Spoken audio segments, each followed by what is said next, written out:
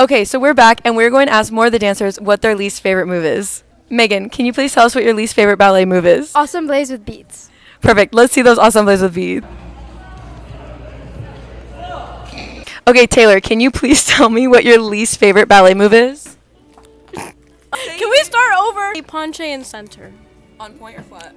Both. Actually, no, flat. Flat's even worse. No, you know what? They're horrible. Both are horrible. Let's see both. Slay. Okay, we're here with Miss Pooh Bear Ballerina. Miss Pooh Bear Ballerina, can you please tell me what your least favorite ballet move is? Grand Allegro.